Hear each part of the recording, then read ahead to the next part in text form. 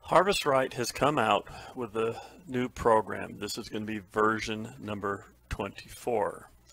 And 24 has some interesting changes.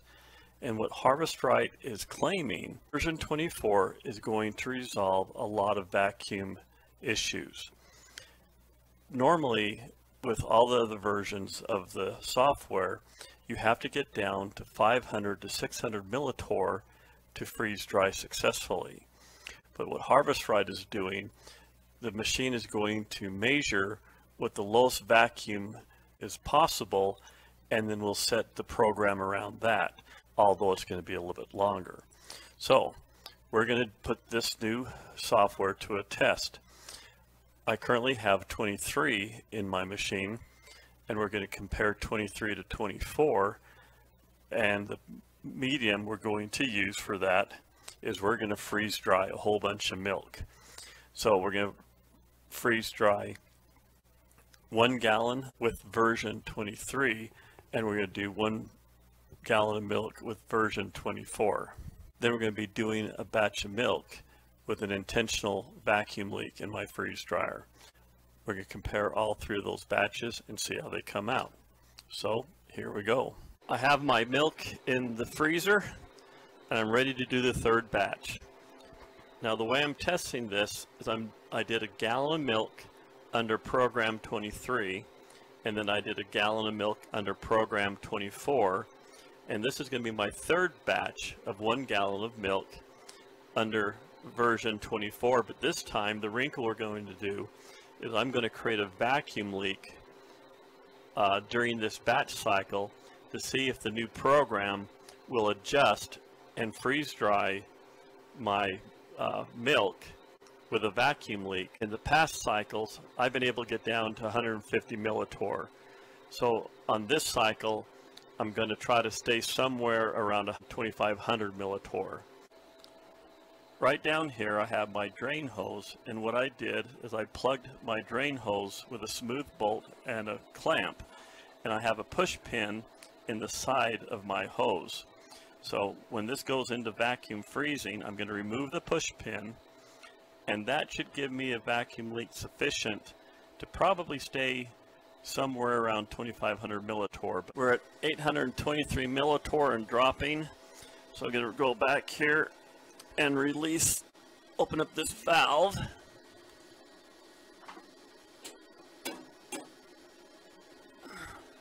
Okay, that back valve is open. We're going to remove the pin.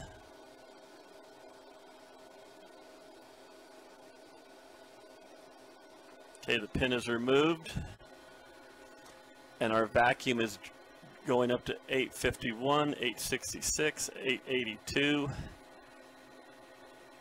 I'm hoping this will stay below 2500. I'm hoping that the CFM of the vacuum pump will keep up with my leak. We're going to take a look at the data from the Harvest Right freeze dryer. This is version 24, and the relationship between vacuum pressure up above, noted in this red graph, to the shelf temperature below, noted by the blue graph. We're going to clip a segment of this graph and explain it into greater detail. Before we begin, we got to explain a little bit about the inverse relationship with vacuum pressure. When vacuum pressure increases, the graph actually goes down to around, say, 500 mtorr. When the vacuum pressure decreases, it will actually travel up to around 600 mtorr. So this wave sign kind of goes between 500 mtorr on the bottom up to 600 mtorr on the top, and goes up and down and up and down. Down here with the temperature, it also does the same. This is the shelf temperature, and it goes from being a cold shelf up to a warm shelf, back down to cold. And as this goes up and down, the vacuum up here also corresponds to the temperature of the shelf. On my Harvest Right freeze dryer, my shelf temperature is set at 130 degrees. So the temperature of the shelf will go from cold up to 130 degrees, and once it hits that point, it will then drop back down to a colder temperature. And this will continue throughout the cycle. What triggers the shelf temperature is the upper and lower vacuum limit. When the vacuum reaches around 600 millitorr, it will tell the shelves to turn off. So at this point, we're at 600 millitorr, and the program will tell the shelves to turn off until the shelves will start to cool down. When the vacuum reaches 500 millitorr, the maximum amount that we need, the shelf temperature will turn on and will go from a cooler shelf up to 130 degrees. As the shelves warm up, it will start to warm the food, which is frozen. The moisture in the food will begin to heat up also. And rather than melting, the ice within the food will go from a solid directly to a gas known as sublimation. As the food gives off the gas, it will decrease the vacuum inside the chamber. So instead of being at 500 millitorr, the extra vapor inside the chamber will decrease the vacuum and will start to fall down to around 600 millitorr. Depending on the program, when it reaches this point, the heaters will turn off. So it will go from 130 degrees and will start to cool off. As the heaters cool off, there is less ice is being melted or sublimated, and there'll be less gas in the chamber. And so the vacuum will start to pick up and will build itself back up to 500 millitorr. As the gas floats around inside the chamber and touches the chamber wall, it will freeze to the chamber wall and become a solid. As this happens, there will be a decrease in water vapor and an increase of vacuum within the chamber. As the vacuum reaches 500 millitorr, the heaters will turn on again. So it'll just go through the cycle of the heaters turning off and on, and the vacuum decreasing and increasing, decreasing and increasing until there's no more moisture in the food to sublimate. At that point, the vacuum drying is completed and the system will go into final dry. This is the data for all three batches. The blue line is version 24, the red line is version 23, and the black line is version 24 with the vacuum leak. Now, under normal circumstances, a normal vacuum cycle, the vacuum will go between basically 500 millitorrs and up here around 600 millitorrs, and it just kind of follows this little waveform going up and down and up and down, and it goes up and down depending on the temperature down below. As the temperature of the shelves warm up, then the vacuum will decrease and actually go higher. When the shelves turn off the heat and come back down, then the vacuum builds and will come down lower. I hope that makes sense. So when everything is happy, everything just kind of goes up and down through the drying cycle. And you can see that version 23 and 24, the red and the blue line, are pretty much identical going all the way through. Now, version 24 with my vacuum leak wasn't as much of the vacuum leak as I was hoping for, but you can see up here that the vacuum leak raised this entire line up from between 500 and 600 up to about 650, almost up to 800. Even with this vacuum leak that I had, the program compensated and continued to run a normal cycle, making the adjustments as necessary until it finished. Vacuum leak actually finished before the other two batches finished. So the new version 24 does what it said. Now, if this would have been version 23 with a vacuum leak, I would have got the inadequate vacuum message because of this high amount of vacuum with the vacuum leak I had. So according to Harvest-Right, you can have a vacuum leak that can go as high as 1500 millitorr, and this is the line right up here. So you can have a vacuum leak that is quite significant, and as long as it doesn't pass 1500 millitorr, it will compensate for it and finish the batch without any problem. The batch will take a little bit longer to perform, but you shouldn't be getting the inadequate vacuum message.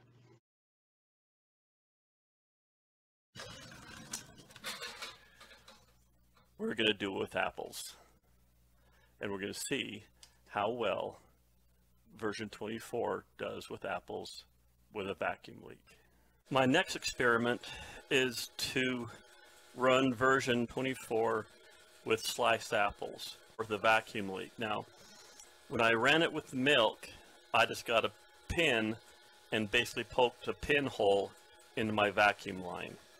And that got me a vacuum leak that got me up around, about 650, about 750 mtorr. Well, I'm trying to get as close to 1500 to that threshold as possible. So I have my regular ball valve right here, but then I put in a needle valve. I can close my ball valve a little bit and just crack it open just a hair, and then I can adjust the needle valve by just a hair. I might be able to cause a larger vacuum leak that will keep me near 1500 mtorr without going over. So we'll have to see how this works. I have all the apples ready to go in, and so we'll go ahead and crank this up right now. This is in a test mode. I'm running the vacuum pump only, and it seems to be working. But once we introduce the freezer element into it, that's going to change the dynamic of things. So here we go. Here's the regular version 24 on this side, and here's the vacuum leak version of 24. So you can see the quality is quite different. Nice and smooth, wrinkled. And so I wanted to make sure I didn't do something weird with my experiment. So I did the same experiment, but instead of just using apples, I got a large variety of different foods. So this time I prepared multiple different foods, and most of these, any of the fruits that were known to oxidize into brown, were all dipped in Fruit Fresh, 1 teaspoon per cup. So I have my strawberries, and I have my apples, and this is all fresh fruit. This has not gone through the freeze dryer yet. So I got strawberries, apples, and I have my bananas. And I have cheese, I have a piece of ham sliced meat, avocados, which were in Fruit Fresh, and tomatoes, and mushrooms, string beans, corn, peas, onions, and sliced potatoes, which were also in Fruit Fresh. So all this went into the Harvest Right freeze dryer under version number 24, and this time I was going to see if I could make another substantial leak in vacuum to see how the quality would come out with this arrangement or variety of food.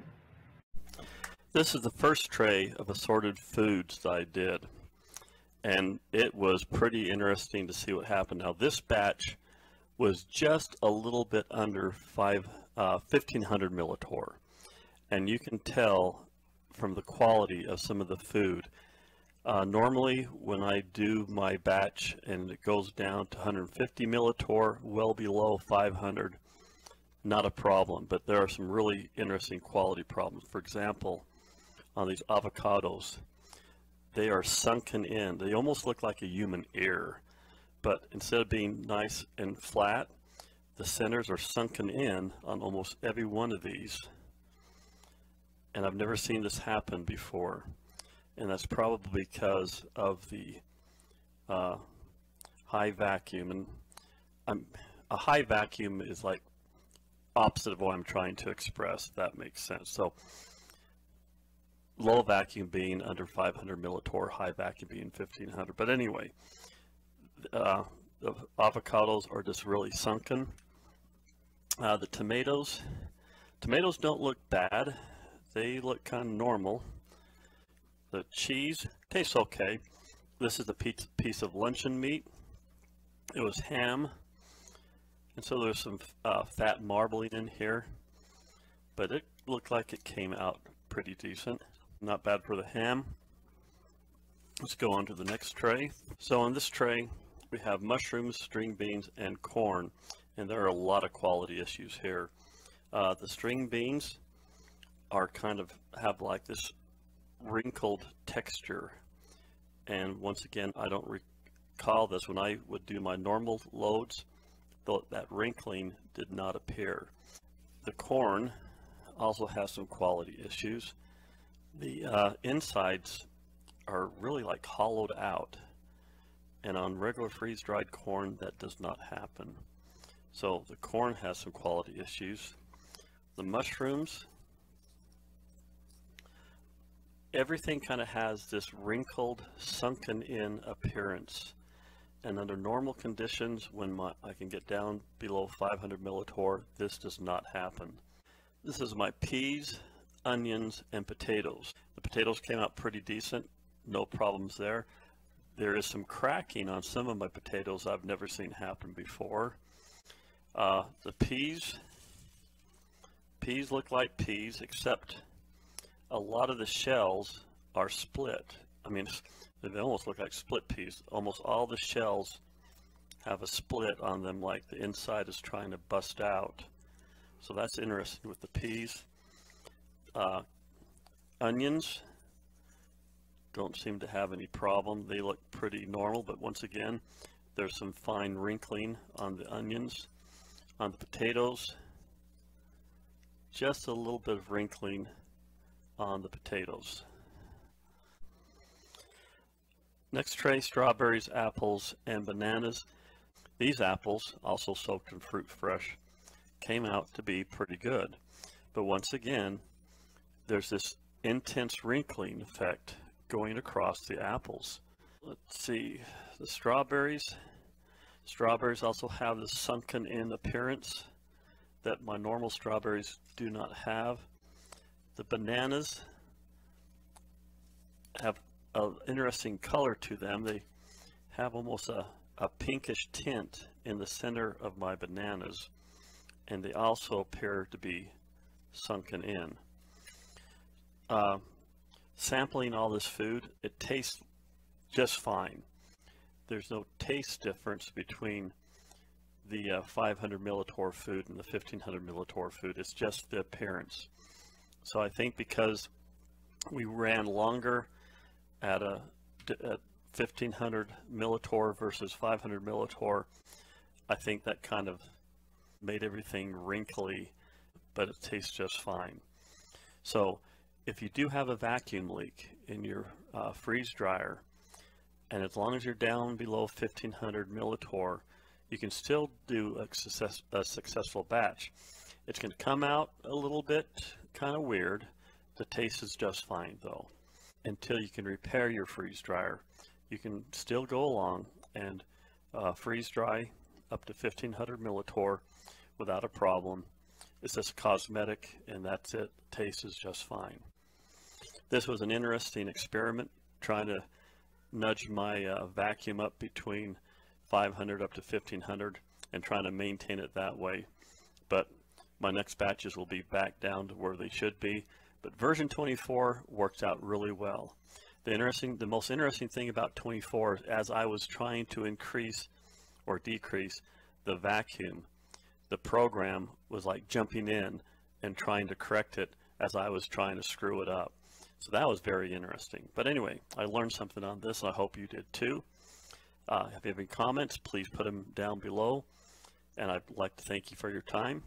Please subscribe and go forth and freeze dry the world.